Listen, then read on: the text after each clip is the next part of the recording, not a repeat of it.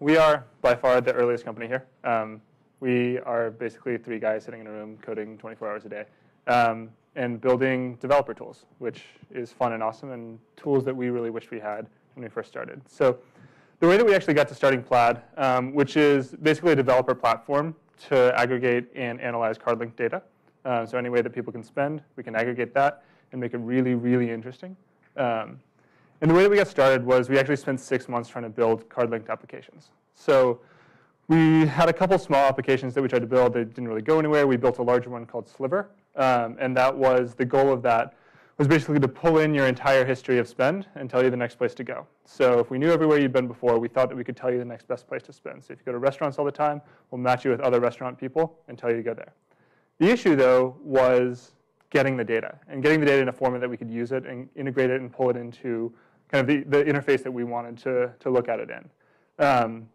So there's some kind of card linkage providers out there that exist. A lot of you guys might know Yodlee or Intuit, and there's kind of some other ones that do it as well. So what they do is pull data into a format that you can look at it, and then as a developer, you can build some applications. So here, if the clicker works, are a bunch of applications that are built kind of on that platform. So these are all Yodlee and Intuit users, primarily Yodlee users. There's 1 or 2 that are testing out Intuit. There are hundreds more that I didn't pull onto the slide. But what they do basically is, quick slides, go. Yes. So they take statement data. Yodlee goes, or someone else goes and screen scrapes statement data, pulls it into a format that's just a big list of transactions, and then you serve it up in an application. So you can look at an aggregated set of transactions. You can see all the maybe categories that you spent in and maybe line items that you spent in. But the big problem is if I look at a statement and I see SBX, I know that means Starbucks, but I am a human. The applications that sit on top of it generally cannot look at these in a very specific way and kind of in a way that we really needed to understand. So if I go to SBX, I need to know that's Starbucks and that I should be actually going to the place next door that's a better coffee shop and cheaper, and people that actually like it want to go there. So we decided to go build that. So basically what we wanted to do was, 1, aggregate data, and that's kind of the table stakes. And we built an aggregator, which is great, and we can go pull data from a bunch of data sources. But then what we really wanted to do was resolve data and make that something interesting. So we wanted to know merchant name, which gets us back to ability to build into tastes and likes. We wanted to know categories. So we wanted to know habits and like how people were spending consistently. We wanted to know location. That was really important to us because we wanted to put these on a map. We wanted to be able to target people based on where they're spending, tell them this is your home address, or this is your home area, so you should be going to this grocery store that's close to your home. And this is your transaction history. So the problem with existing data sources is that you could look back 30 days, 60 days, maybe 90 days. Thanks. 30 days, 60 days, maybe 90 days. We wanted to look back 5 years. We wanted to understand where you were 5 years ago. If you go skiing 5 years ago and you didn't go skiing last year, that's still relevant. You still are a skier. So that's all stuff that we built. And based on our resolution engine, we're now getting to like 92, 93, 94% accuracy, and actually getting back to specific place names based on the way that we've architected our system.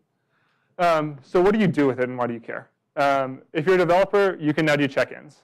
This is one thing that we're about to launch with Foursquare in a couple weeks. You can turn your card swipe into a check-in. So every time you swipe your card, an hour or 2 later, whenever it posts your statement, we'll check you into that place. Quantified self. So now we can do categorization. We can understand where you've been spending and allow people to serve deals to you, to send reminders to you, to say, last year you guys actually went out to this big restaurant meal. You might want to remember this. You can do reminders, which gets into like reminding yourself not to go spend places or kind of watching your spending patterns. Similarly with notifications, I can say if I go to bars 4 times a week, maybe I should donate $5 to some group that I don't like. So basically ways to monitor yourself. And then actually someone's building a dating app on top of our application. But I guess the big question is kind of how it works. So what we do is we say that you can take a single line, embed that on your site, and basically we'll populate an onboarding box for you, and you can start collecting transactions 5 minutes later. That's a big change from how it works today. It usually takes about 2.5 months to integrate, a few $1,000s up front, usually above $10,000 up front. And so one of our interns is here. Michael started working with us about a week ago.